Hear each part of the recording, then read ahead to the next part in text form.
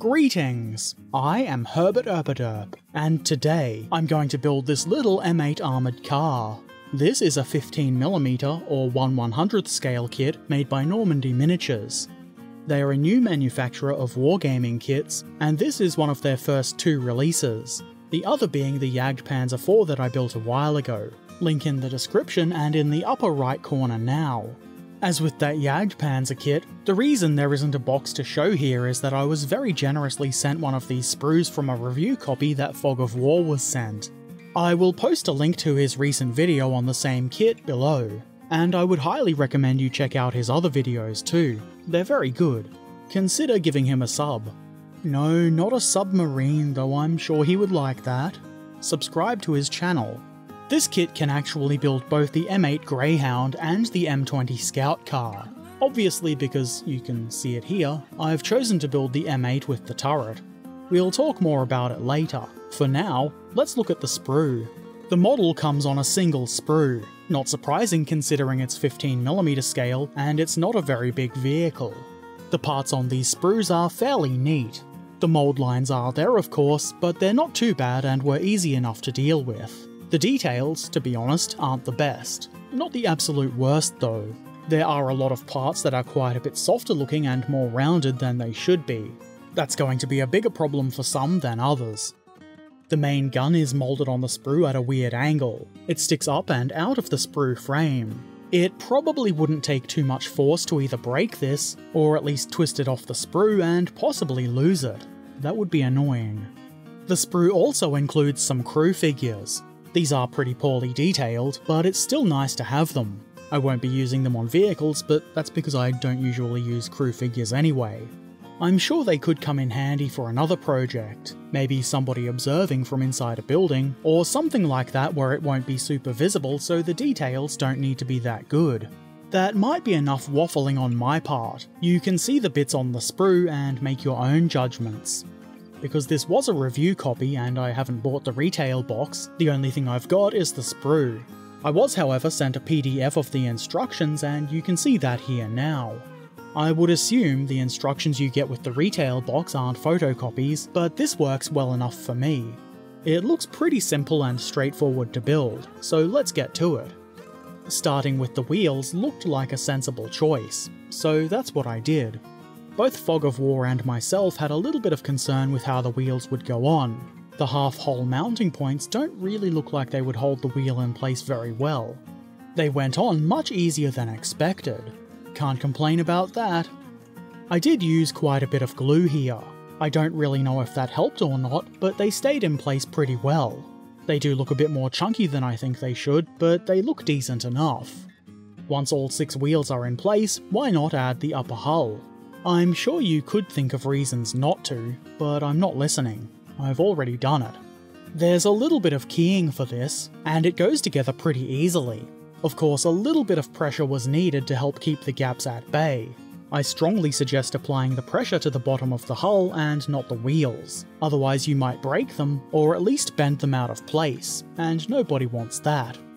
I did still end up with a bit of a gap at the front of the hull, but it could be worse, and I'm already counting on needing to use some putty on this model, so I don't think it's too big a deal. There's a big gaping hole in the rear of the hull, and we can cover that with, surprise surprise, the whole rear part. There's a pair of raised guides on the back of the rear part, or on the inside of the rear part if you prefer, and they more or less lock the part into place on the whole rear, making this very easy to do. This is the point where you need to decide if you want to build the M8 or the M20. I'm building the M8 as you've already seen, so the next thing to add is this little plate which will go over the crew compartment. There's a ring that goes into the top of this plate for the turret to mount onto. I test fit it and couldn't get it back out again, so that's where it stays. The bottom of the plate is shaped such that it should nicely and easily fit into the top of the crew compartment, and it does. Though I did have to apply a fair bit of pressure here, again pressing on the whole bottom and not the wheels. It fits well enough, though it does seem to sit slightly higher on the vehicle's left side. It is good enough though. I then attach the skirting. I'm led to believe this is optional, but I feel like the M8 and M20 look much better with it in place. It's fairly simple to get these parts into place. They don't lock in, but it's easy enough to see when they're in the right spot. Unfortunately, the fit is a little bit gappy for all 3 parts. Some worse than others though. That is, all 3 parts on each side. There's 6 in total. I accidentally nicked the front one with my knife, resulting in even more of a gap there. But it's okay, I'll fix it before I paint it. Then it's time for hatches. It looks to me like the upper hatch part should go into place first, so I do that. The fit isn't perfect, but it is okay, though I did find I had to apply a lot of pressure. These were certainly better than the hatches on the Normandy Jagdpanzer. The forward hatch part goes on next and it fits just about as well as the upper part. Apply a little pressure and it goes into place, though maybe not perfectly. The hatches are definitely not completely flush with the hull, but it could be worse. On the gaming table you'll probably never even notice. Next come the headlamps. These are big and chunky, but that's kind of par for the course in 15mm scale really, so I can't really fault Normandy for this. In fact, I'm pretty confident I've seen worse headlamps. The reason these kind of details are often quite big and chunky is so that they don't just break right off the model when you handle it.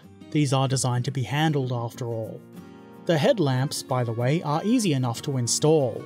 I nudge them around until they look like they're straight and then they're on. And that is the hull completed. Very hully. I'm not sure what those holes on either side just behind the fighting compartment are. Maybe they're antenna mounts. The instructions don't mention them at all. I suppose if you wanted to, and they are in fact antenna mounts, you could add your own made from some thin wire or something. Anyway, let's whip up a turret for this little vehicle. The turret body and bottom part aren't keyed, so it's a bit fiddly to get them together neatly. You kind of have to eyeball it, and it doesn't really fit that well, despite my best efforts. I mean, it's not that bad, but it's not great either.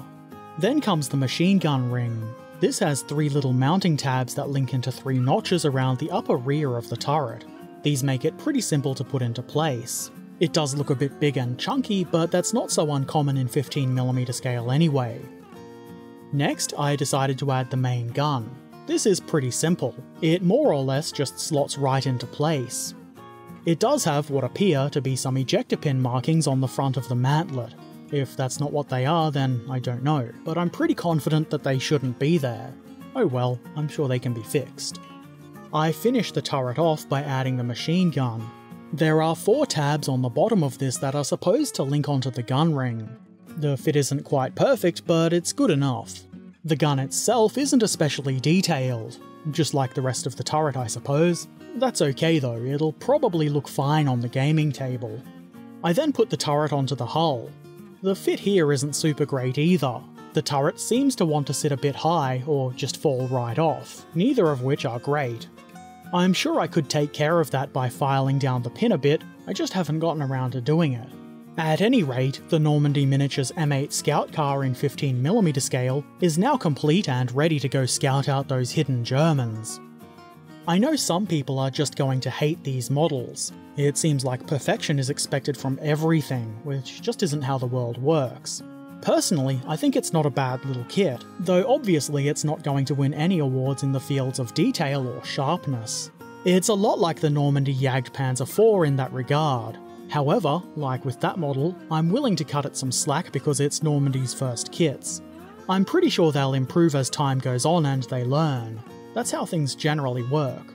They recently had a Kickstarter for some more modern French vehicles, and from what I've seen it looks like they've already improved their processes, so I think Normandy Miniatures is off to a great start, and I'm looking forward to seeing what they offer in the future.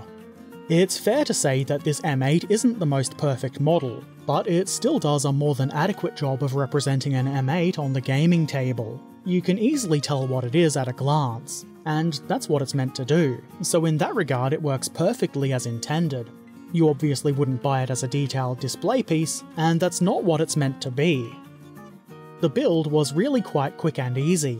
The instructions I had were easy enough to follow and most of the parts went together as they should, though there were a lot of things that needed the application of pressure. That's okay too. I mean, I usually apply a lot of pressure to a lot of models, so it's nothing out of the ordinary.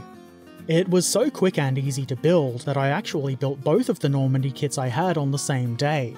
I've been keeping this one in my back pocket for when I don't have enough time to film a build and still have the video come out on time. I rather like that this kit gives you the choice to make either the M8 or the M20. Who doesn't like having options? I do hope that's something Normandy are planning to continue with their kits. That would make them more useful for gamers, who are definitely the target audience. I feel like this model is going to be helped significantly with the application of a bit of putty and then some paint. That does usually make little grey lumps of plastic look better, go figure. And I think once that's done it'll make a fine addition to my US Flames of War force, which is small and incomplete, but growing, slowly. So, what do you think about this kit? Would you have built it as the M20? Have you heard of Normandy Miniatures before? What would you like to see them make in the future? Let me know in the comments section below. Also, feel free to leave any other questions or comments you might have there too. I do so enjoy hearing from you. And if you've not done so already, why not subscribe, follow, ding the bell, and all the other things you do on YouTube and social media. Links to all of the things, including my Patreon and my merch store, are in the description below. And as always, I shall return soon, so until then, be excellent to each other, and thanks for watching. Farewell.